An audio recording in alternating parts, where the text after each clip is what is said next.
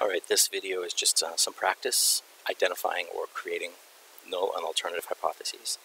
So let's take a peek. Am I broadcasting the right way here? I think I am.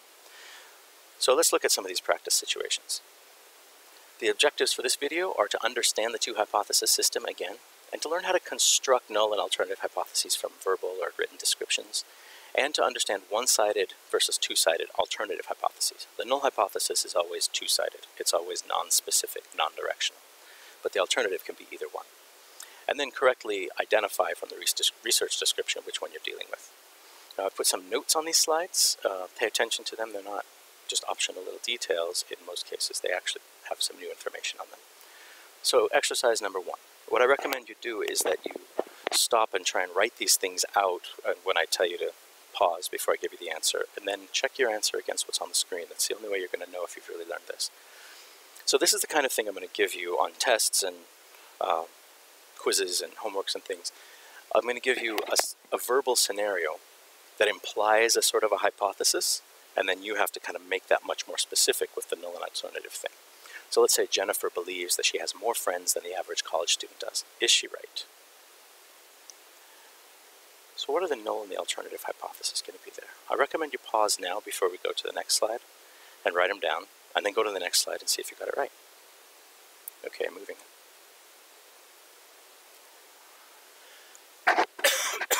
So one way to write this out, and there's not always exactly one way to do this, but it's probably something like the null hypothesis is Jennifer does not have more friends. Now don't say Jennifer has fewer friends, because the null hypothesis, the way we use it in statistics, is not usually directional like that.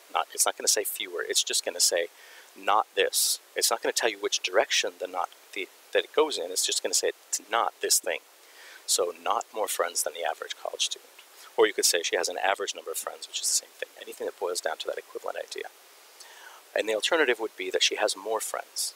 Now you could have the alternative be that she has a different number of friends, either more or less, or I mean fewer than the average college student. But I think the question implies more. You can see the word more there, although that's not always a perfect indicator. So this is a directional hypothesis because she seems interested in only one outcome. She wants in one direction of the outcome. She's interested in whether she has more friends than average, at least as it's written. And then null hypothesis is always a non-directional or point hypothesis. It just says she doesn't have more friends. That implies a specific number. It just implies she has exactly the average. So if you know what that average is, then that's the null hypothesis. Jennifer's number of friends is, 3.7 or something. So here's another one. Researchers studying climate change predict that global ocean temperatures have risen in the past 20 years. What are these hypotheses? Moving on.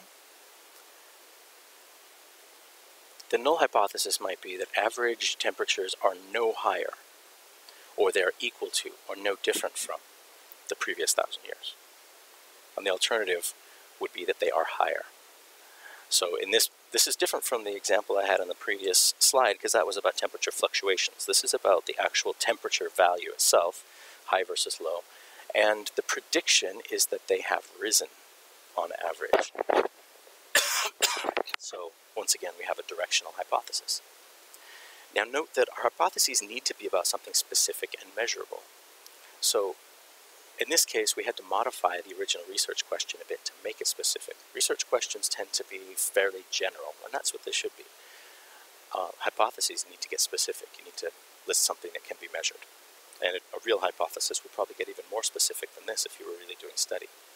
And sometimes we use average and total, things like this. You see I worked in average global ocean temperatures in each of these, because we're grouping together a whole bunch of things. Like let's say we get temperatures for every year. Well, for 1,000 years you need the average. For 20 years you need the average. You need something that's not just one number. So we do that averaging business a lot. And there's a lot of ways we can do this. This isn't the only way to do this, but there definitely are a lot of ways that would not work for this. So exercise 3 is the price of oil related to terrorism in the Middle East. You should be looking and seeing that that first one's pretty specific, price of oil, but terrorism is pretty general, and you're going to have to make some decisions about how to make that specific for your study. So write out your hypotheses if you really want to learn this stuff, and then pause for a second until you do that, and then move on with me. Okay. So I settled on there is no relationship between the price of oil in a given year and the number of terrorist acts committed in the Middle East in that year. And then I just changed just that one little phrase. Instead of there is no relationship, I said there is a relationship for the alternative hypothesis. This is a non-directional hypothesis, and it's about association. So non-directional means the association could be positive or negative.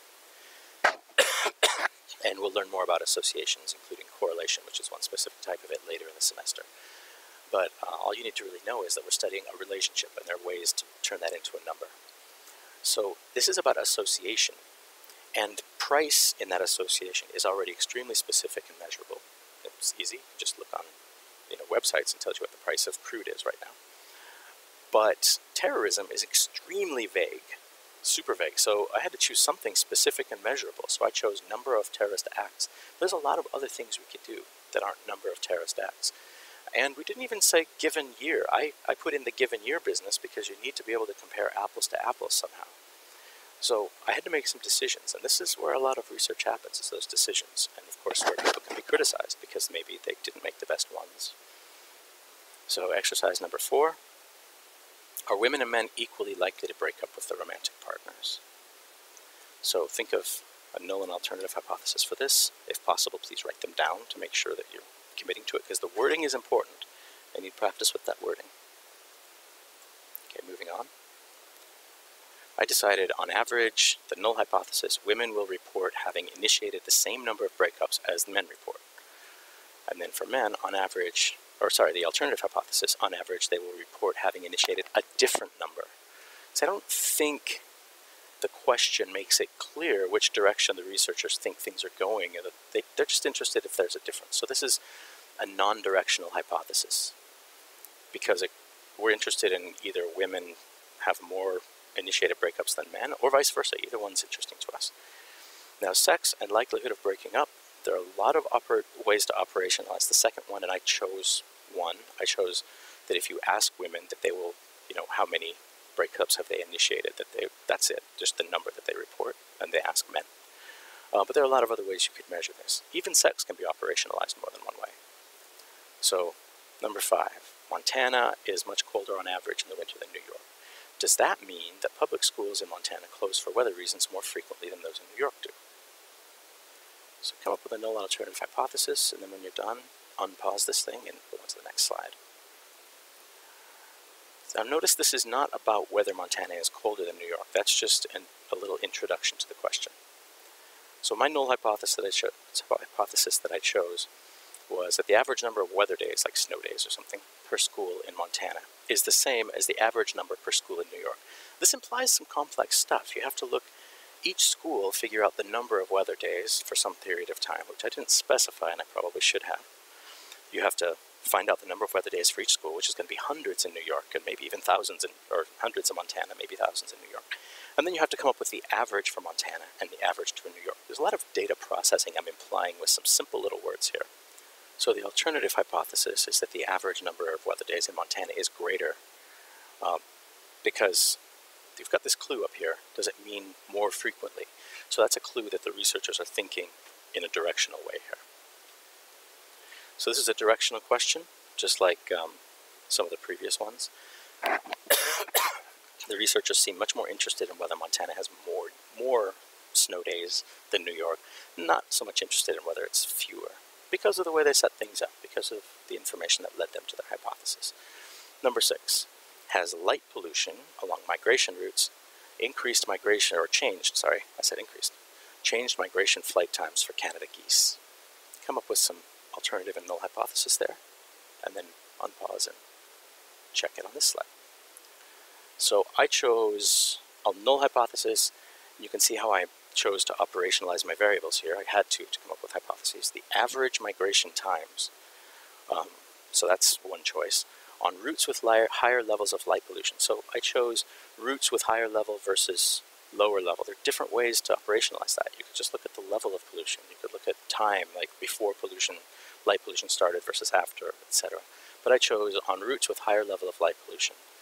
The migration times on high light pollution routes are no different from migration times on low light pollution routes. And then the alternative is that they are different. Now, the way this is phrased, the question just says, has it changed? Has light pollution changed the flight times? It doesn't say has it increased them or decreased them. It just says has it changed the flight times.